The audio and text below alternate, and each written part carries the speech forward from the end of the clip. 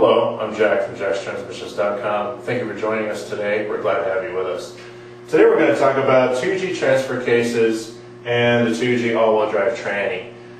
Throughout the years, basically from 95 to 96 and then from 97 to 99, they had two different gear ratios. And basically you had a different gear ratio in the transfer case and a different gear ratio in the tranny from 95, 96, and then 97 to 99. If you mix these two up, you'll put the viscous coupler under quite a bit of load in the tranny, and eventually you can burn it up. The viscous coupler is basically the limited slip for your center differential, and if your front and rear wheels are a different gear ratio, it's going to have to work very hard. And since it is a viscous coupling, it does not like to work hard for extended periods of time, or it'll burn up. So that's a problem. And also the center differential itself, which we're talking about spider gears, thrust washers, things like that can wear down over time too if it has to work hard for extended periods. So what we're going to do here is we're going to show you the difference between these two, the two different gear ratios, and simple ways to check it without having to take your transfer case or your tranny apart to verify that you have the right ratio. To check the transfer case is very simple. What we do is we take a whiteout marker and we mark the coupler of the transfer case and something that's going to stay in one spot, like the seal right here. We'll mark that too so they're lined together. And on the output side, we're going to mark the output shaft and the seal as well. And what we're going to do is we're going to turn the coupler a number of revolutions until the output shaft lines back up to our marks that we have here.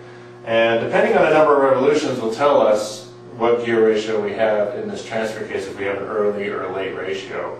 Now on the board here we have, for the transfer case, we have a total of 12 turns. If we have 12 turns on the coupler and we line these back up, we have an early transfer case. If it takes a total of 14 turns, we have a late transfer case. So I'm going to take an old output shaft here, and I'm going to go ahead and turn the coupler 12 revolutions first to see if it lines back up at the output side. We got 1, 2, 3, 4, 5, 6, 7, 8, 9, 10, 11, 12. Oh, almost went over. So we got 12 revolutions here.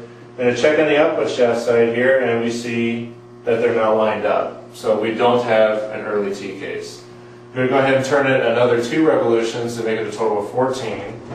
1, 2, and see if we line back up. And we do. So we have a late transfer case.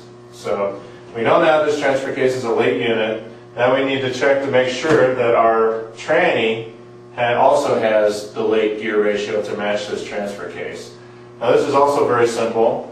All we do is mark with a whiteout marker again the T-case output shaft on this tranny and the seal, and on the front differential side here we'll mark with a whiteout marker the front diff and the seal. Now the way this is going to work is you've got to put the tranny in gear, and we're going to turn the input shaft to turn the front differential. And now what we want to do is we want to turn the front differential a total of 5 full revolutions. Basically we're going to turn 5 times until the marks line back up over here. If the marks line up on the output shaft of the tranny, we have a late tranny. If they do not line up after 5 full revolutions of the front differential, we have an early tranny. So it's very simple. And what we're doing is basically we're checking the front diff, front ring gear in the tranny to see how many teeth it has by doing this test.